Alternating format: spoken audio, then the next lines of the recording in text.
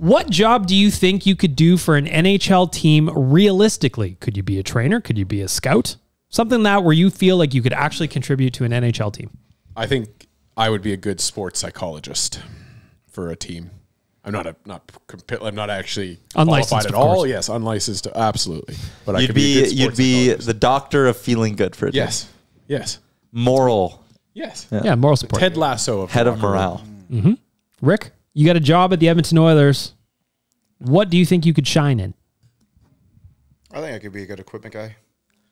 Oh, yeah. That's a big job. You'd be a really good, like, high fives and getting the boys fired up. I'll be the Devon Shore in the hallway, no problem. I think also that's a paid position. Rick would be the best player relation person.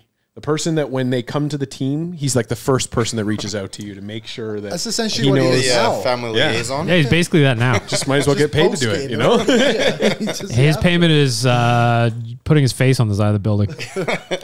You know, when we were clamoring for Yessa to get an English tutor, Rick would be right on top of that, you know? Yeah, boom. That's Tyler, you get a job with the Oilers. Where do you shine? Just the guy who stands on the bench and is like seeing who's on the ice in case the stick guy, whoever breaks their stick. I love that guy. Like I'm playing the piano. I don't know. Okay, so my only question about that is I don't know if you could honestly just focus on that and not the puck in the game. It is, but you are just watching the puck more or less. You're watching like your guys. Like I'm pretty sure you're not watching game flow here. Who's got the that guy? This I guy, love those. Those videos where they got the two hands behind them and they're watching. What happened in the old days where you just dropped a stick and you just came by and grabbed a rando? Yeah, you just sometimes you're a lefty. You teammates knew the hand. Chara's got Fleury's stick all of a sudden. He's playing on his knees or vice versa. I asked the Crusaders trainer about that because he stands there with literally. So he'll stand, but the sticks are behind him, so he can't see them.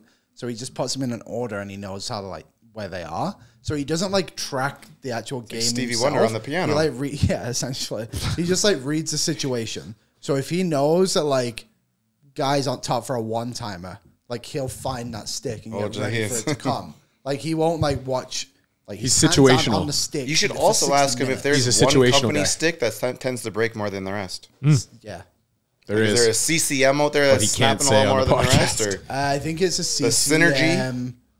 Is a CCM 75 or something like that? Does that sound right? I don't know. Depends on the player. Depends if the player's actually good with the stick or not.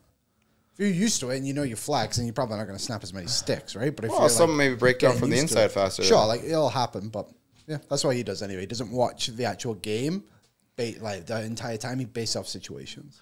Liam, I'm going to ask you the same question. You get a job with the Oilers. You cannot pick your scouting gig that you do with the Sherwood Park Crusaders. That is off the table. You have to choose another one. I did not have a backup GM. Oh, he's going right to the top. Right to the top of the go. Okay. I love it. All right. I'd have Carlson by now if I was in charge. Get the man the job. Pretty good at making sure the water bottles are cold here, but you're going right to GM. I like it. Yep, may as well. I mean, aim high, folks. Kids, if you're listening at home, never give up. Chris Butty's down there for intermission, and nope. I could be chef. I could be team chef. Well, you inspired me to take Bob Nicholson's job, whatever that is, because I'll come up with a half-price burger that everybody wants. I could give you just a cheeseburger.